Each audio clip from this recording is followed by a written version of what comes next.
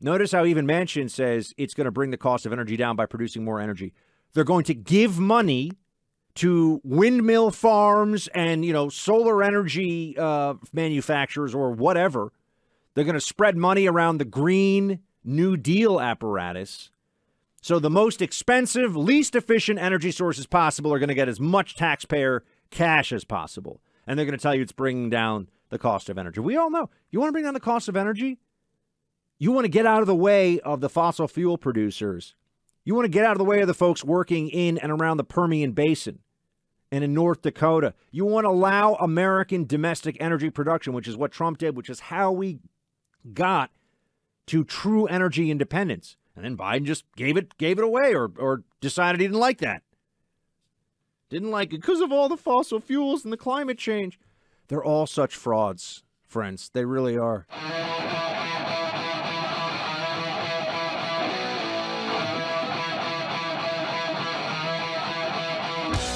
I got some good news for you. I like to share good news whenever I can because the news cycle is obviously a lot of stuff that is concerning, to say the least.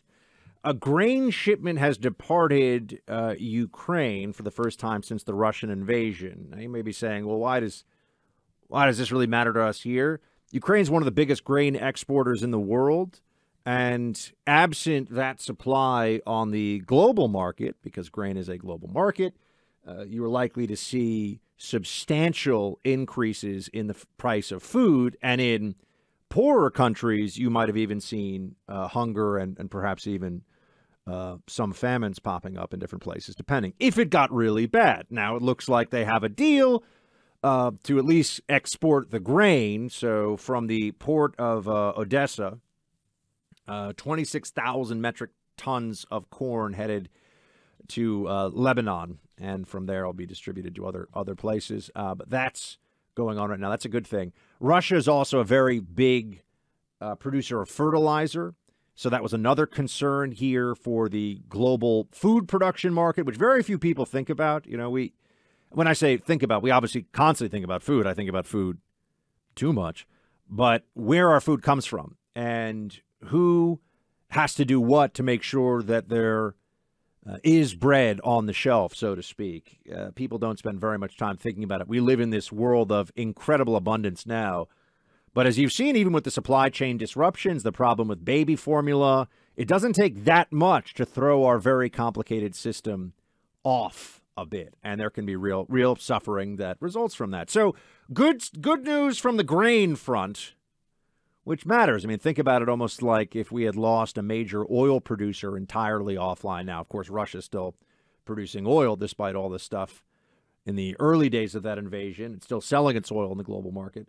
But if we lost an oil producer, everybody would realize the downstream effects of that. Same thing for grain, price of food. And already with the rising prices you're seeing in the grocery stores, this was a real challenge, something people were concerned about. So I don't know, by the way, if it's still going to hit pretty hard or not, but at least there's some deal and there is some. Think about this. Russia and Ukraine are at war, but they know they got to get the grain out.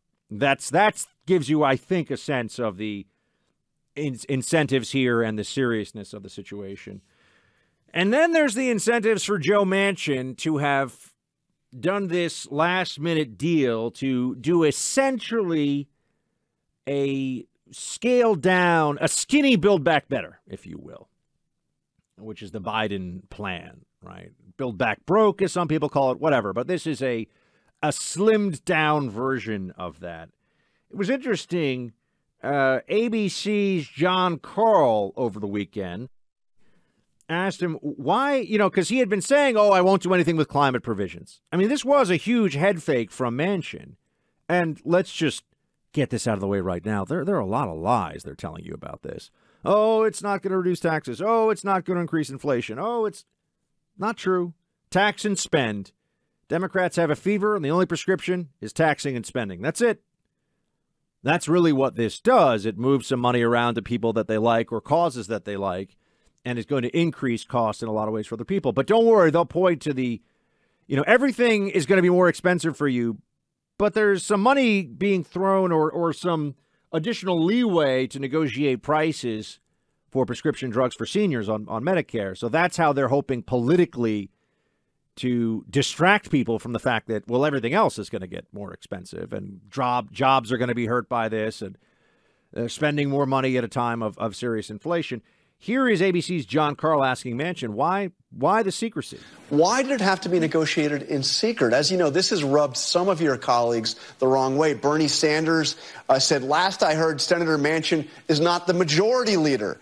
Despite what you may think, last I heard, he is not the only member of the Democratic caucus. Why did this have to be basically just you and Chuck Schumer in a room? I understand all the frustration, and the reason for that, I didn't want them to go through that again. I didn't know if we could get a deal. I did not know if we could come to an agreement. So why would I put people through this, all this drama? I've been through this for 8 months. I tried. I kept trying. I stayed there and kept talking. I just couldn't get to where they wanted to go to in my caucus. And rather than let everybody down and here we go again, I didn't want to go through that. So I wanted to see if we could come to that agreement. I thought it fell apart a couple of weeks ago, but it didn't. We come back and we start making adjustments to make sure it wasn't inflammatory.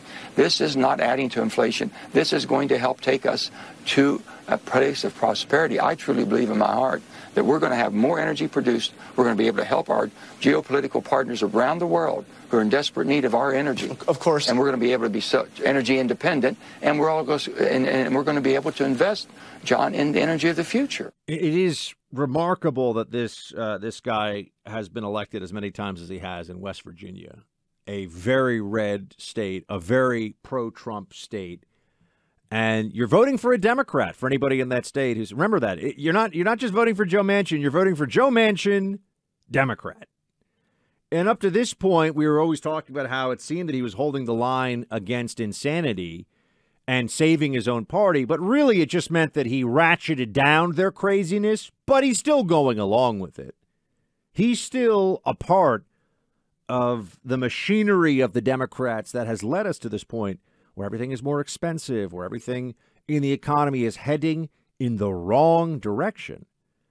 So how much credit can you give somebody for going along with bad ideas just a little less than the truly wacko Dems wanted him to? Now, he's claiming that the inflation, first of all, the fact that they call it the Inflation Reduction Act really tells you all you need to know. It is not reducing inflation, but they know that's a huge problem for them right now. Inflation is at a level where the political consequences are being felt for the libs. So if they're going to pass a bill that spends a whole lot of money on climate, the number of dollars that we should be spending from the federal government, your dollars, taxpayer dollars, to address the climate crisis is zero. It's not $300 billion, it's not $3 billion, it's zero. But Manchin knows, it seems, that the Democrats have turned this into a religious belief. So he's going along with it fights inflation and lowers energy costs. John, I didn't change my mind. I've never changed at all. This is fighting inflation. This is all about the absolute horrible position that people are in now because of the inflation cost, whether it be gasoline, whether it be food pricing, whether it be energy pricing. And it's around energy mostly it's driving these high inflation.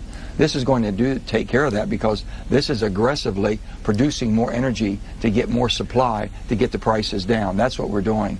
But we didn't raise taxes, John. That's just not true. He is raising taxes, okay? This would raise taxes when it's passed and done.